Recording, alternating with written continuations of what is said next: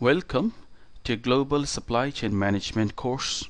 Global supply chain is conceived as a function of international business and supply chain management. Here in this course, we will provide a better understanding how these two ideas, the idea of international business and supply chain management, are interrelated, and also we will discuss the importance for international trade and global competitiveness. In this course, we will use the following text. The title of the text is Global Logistics and Supply Chain Management, written by Mangan, Lalwani and Butcher.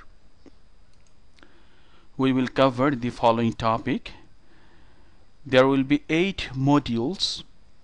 The module 1 will be related to global supply chain management, its definition, review and critique, and that covers in chapter 1. In module 2 we will cover globalization and international trade, and that covers in chapter 2, and our first assignment will be from this topic. Module 3 will be supply chain strategies and planning, and that is covered in chapter 3 of our text, and the first case study is covered from this topic. Then module 4 will be logistic service provider or the customer service, and that is covered in chapter 4. Our assignment 2 will be from this topic. Module 5 is related to procurement, outsourcing and collaboration, and this topic is covered in chapter 5, and our case study 2 is coming from this topic.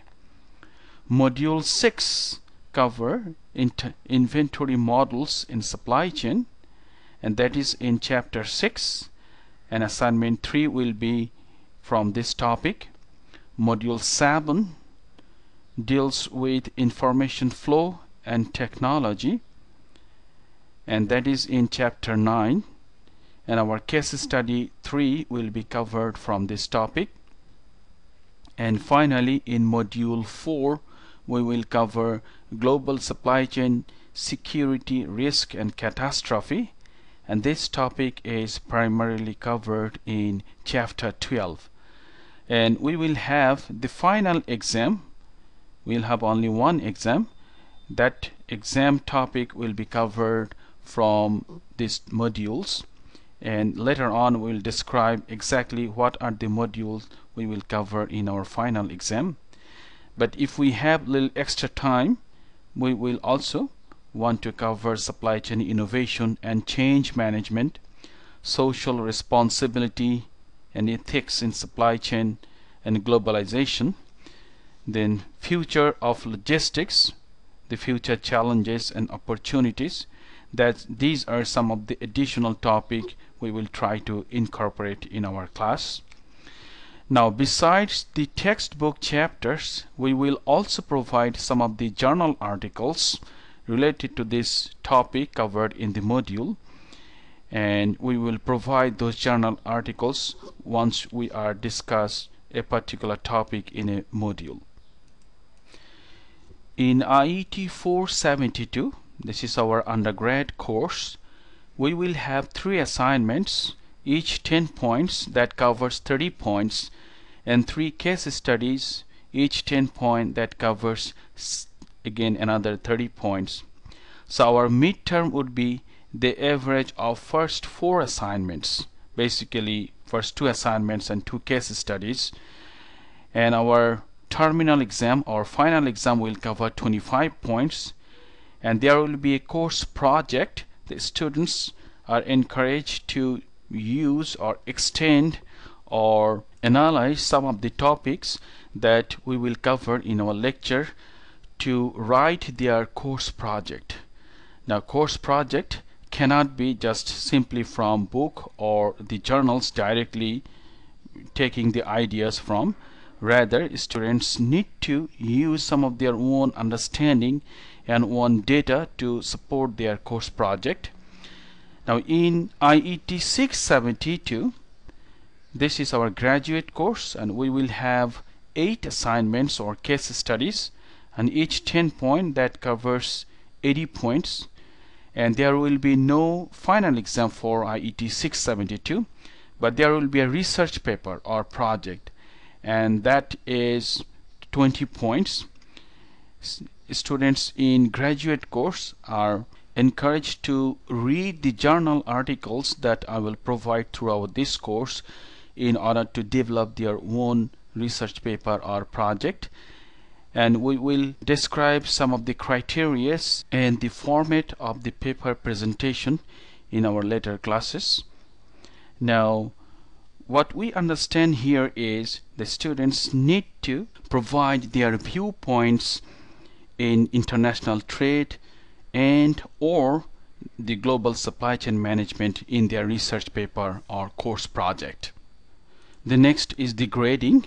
As usual, we will use 90 to 100 for A, and 80 to 89 for B, 70 to 79 for C, and 60 to 69 for D, and rest are not credited. Now let's look at the supply chain and its relationship to global networks. Now, supply chain is the network of organizations that are involved in terms of different processes and activities with an objective to produce some values in the product, like values in terms of a new product or a service, and that ultimately reach to customer side. So basically, supply chain is a networking of the organizations that can be in upstream, in downstream linkage, but their sole purpose is to interlink and connect to develop some of the values in the product through different process and activities.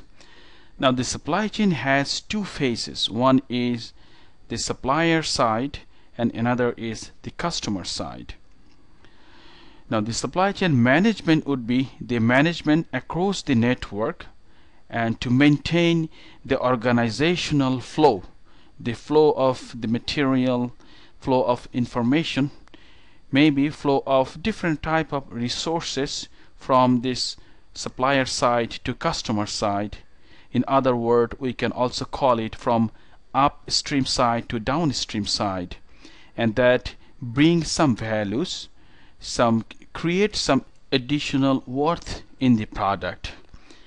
And then the global supply chain, we understand, is a network, the network of different types of business entities that actually operate from different countries.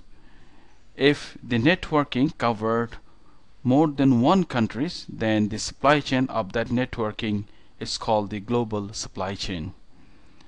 Since the global supply chain handles the international or different countries in a network, so the international trade is very directly related to global supply chain management. Therefore, the international trade, their practices and their competitiveness will depend on how we manage the global supply chain.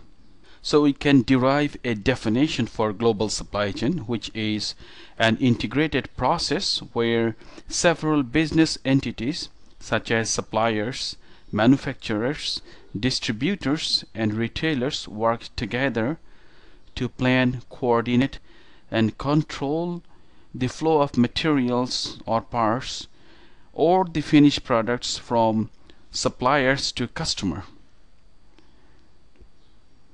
And this supply chain is named as a global with the reason that the entire supply chain network handles the businesses that operate at different countries or countries, more than one countries.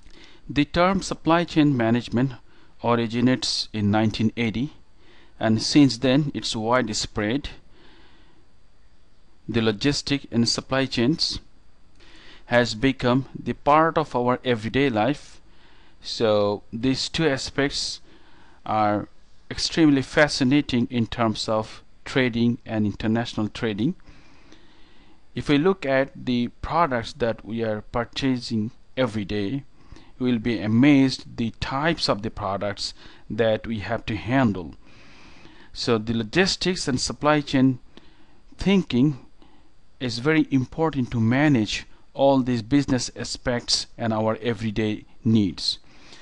But particularly the logistics and supply chain management originates from the manufacturing context, but we overpasses the manufacturing concept only. We also now use some service concepts and international trade aspects in our supply chain and logistics management.